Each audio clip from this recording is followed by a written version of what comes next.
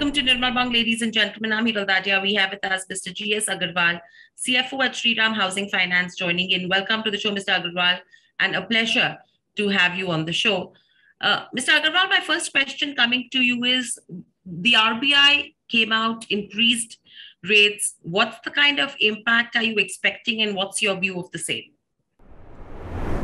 Yeah, so the impact will be quite severe in the long term, but in the short term, I don't think that the impact will be too much. Like in our case, around 10% of our borrowings are repo linked. So there, the increase of 40 bips will mean my overall cost of fund will go up by around 4%, 4 basis point. So, but yes, in long term, the banks will increase their MCLR. Like some of the banks have already declared a hike in MCLR yesterday only, and that ranges from 10 to 15 basis point. So the overall cost of fund will go up by around 10 to 15 basis point in this coming financial year. And if the RBI comes out with another hike, that would have an impact in the second half of the year. Right. So by when, what's the kind of translation are we seeing in the medium term? So the repo impact has been immediate. So already the repo, all the borrowings which are repo linked have already increased. So the cost of fund has already gone up by those borrowings. However, the banks are increasing the MCLR gradually, and that will come, the impact will come only when the repricing will be due. So all the loans are not immediately repriced. Some of the loans are after the 6 months or some after the 9 months. So the gap will be on an average will be around say 6 months for the financial year. Right. And overall, if you see in terms of impact from a demand perspective, are you expecting anything? No. So the housing finance market as such, or in that matter, finance market is quite robust right now, and there is a huge demand from the industry. So this increase of 40 basis point will not have too much of demand, too much of impact on the demand as per se. Because in case of home loans, if you see that a 15-year home loan for a 10 lakh of rupees, the impact will be somewhere around 2% on the overall EMI cost. So if my EMI today is 11,000 rupees, that will go up by around 250 rupees approximately. So I don't see that there will be dampening of demand as such immediately on this. Yeah, but long term, if RBI comes out with more hikes, then there might be some impact on the demand. Right. Overall, if we see in terms of FY22 as well, a lot of milestones that the company has achieved in terms of crossing 5,000 crore AUM, PBT of 100 crores plus, and the kind of sanctions that we've got from NHB as well. So clearly, what has led to this kind of growth? Yeah, so last year was a very good year for us, both in terms of growth as well as the portfolio quality. So our portfolio quality stacked up very well. The new book which we originated from last 3 years after the change of management is doing extremely well. So we have around only 0.28% of delinquency in the new book, which consists of almost 86% of our AUM.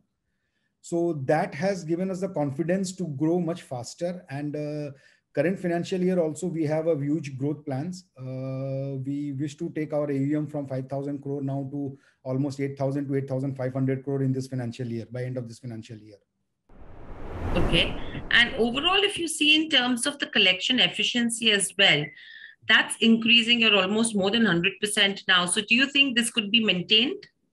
Yes, yes. So the way our portfolio is stacking up and the way we are doing our underwriting, we are very, very selective in terms of choosing our customers. And like almost more than 80% of my customers are having a CIBIL score of more than 700. So that gives us a confidence that our collection efficiency will be maintained. It will be closer to 100. It will not be 100 plus always, but it will be close to 98, 99% going forward also. Right. And in terms of geographies, what's the kind of expansion plan that we're looking at? So right now we are focusing in our core states, which are the 8 focus states. So 4 states of South, and in West, we are in Maharashtra, Gujarat, Rajasthan, and Delhi NCR.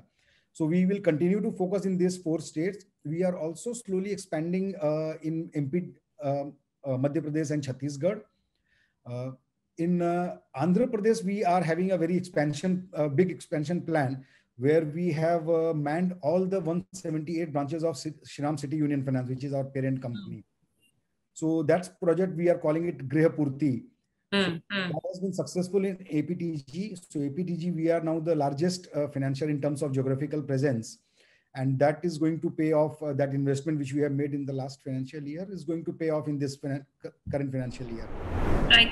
And in terms of Griha Poorti as well, we've crossed 50 crores already in terms of quarterly disbursals, right? What's the kind of target that we have this year in terms of Griha Poorti disbursals, and what percentage of the disbursals will that actually contribute? So this year we are planning almost 400 to 500 crore disbursal in Griha Poorti project, and that will constitute around 10 to 12% of our overall disbursements. Okay. And overall, if you see in terms of Griha Poorti as well, clearly in terms of retail distribution and home loan contribution, retail, you told me, what's the home loan contribution looking like out of it? So Griha Poorti is almost 100% home loan. There are very few, 1 or 2% LAP cases. Otherwise, it's 100% home loans, and it's completely direct. So there is no DSA or intermediary involved in this. Okay. And in terms of where product mix goes, for the overall company, are we expecting a change on the product mix end? No, so we are planning to maintain almost 60% in home loans. Around 30% will be in loan against properties, and around 5 to 7% will be my construction finance book. Right, and this is what this is going to continue, right? Going to continue. Right, and in terms of the average ticket size as well, it continues to remain in that 15 to 16.5 lakh value. Yeah, so our intention is to bring it down a little bit, and because of the Griha Poorti expansion, the ticket size is much lower. It's around 13 lakhs in Griha Poorti, whereas our overall otherwise ticket size is around 16 lakhs. So we expect that ticket size to stabilize between around 14 to 15 lakhs. Okay. And clearly, if you see in terms of where overall cost of borrowing goes, I know you mentioned this earlier, but do you think, what's your average that you're looking at to maintain? So our cost of borrowing for the entire year should be around closer to 8%. It should be lower than 8%. And with NHB funding coming in a big way, it will be even further come down. Okay. And very lastly, if you see in terms of where reduction in NPAs and stage 3 assets is concerned, how is that looking like? Because we've seen a good downward trend now. Yeah. So our stage 3 has already come down to around 1.11% without RBI circular. With RBI circular, it is around 1.7%. So that we see stabilizing somewhere around close to 1.25% during the year with RBI circular. Okay. And clearly in terms of where overall milestones go, what are the next milestones we are looking to cross in the next 3 to 5 years now? So next milestone, we are looking at 10,000 crore of AUM, which we expect to get into around in mid of FY24. This year, we should be crossing 8,000 crore. And that is the biggest milestone we are looking for right now. And in terms of profitability, this year, our profitability PAT should cross 150 crore. So these are the two immediate milestones we are looking at. Absolutely. And they look like aggressive but achievable milestones, taking the track record now into consideration with the fabulous years and the growth and the effort that has been put in as well. But thank you so much, Mr. Agarwal. Congratulations once again and good luck for the coming quarters. Speak to you soon again and stay safe. Thank you, Hira. Thank you. Subscribe to our YouTube channel for in-depth interviews of India Inc. and press the bell icon so that you do not miss our updates.